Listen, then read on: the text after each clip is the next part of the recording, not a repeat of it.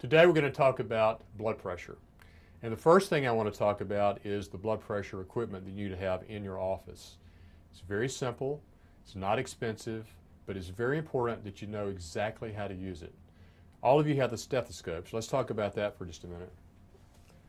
I'm assuming you all know which end to put in your ears. That's the easy part.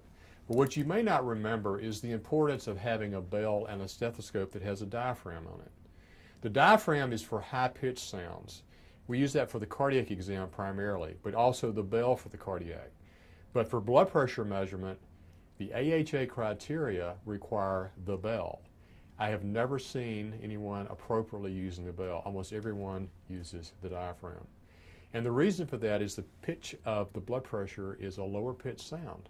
And if you're not using the bell, you can miss the systolic and diastolic pressures. Okay?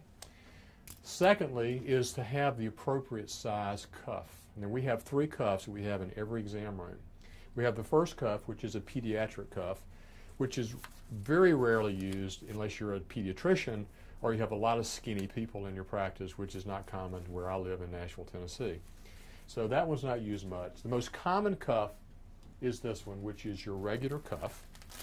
The important thing about the cuff is to be sure the size is correct to go around the patient's arm. You'll notice on here there are 2 vertical white lines. And then when you put the cuff on the patient's arm and you attach it, you have to have the interposition of the 2 pieces coming in between those lines. If they come outside the line, then your cuff is too small. If they're overlapping, the cuff is too big. So this doesn't require you to do any mathematical formulation because it's actually on the cuff for you. And the final cuff is for people who have very large arms or they're overweight. Same issue. You have again the vertical white lines which show you where you have to interpose the cuff after it's put on the arm, and it should fall in between the 2 lines. And that's all the equipment you need.